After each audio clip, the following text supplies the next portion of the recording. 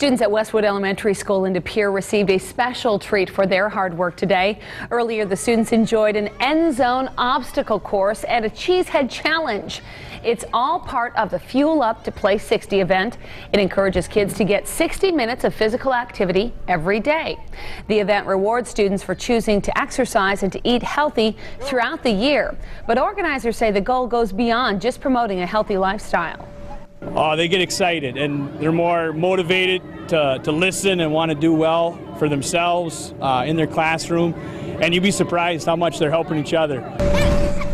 Teachers, parents, and community members all helped the students in today's events.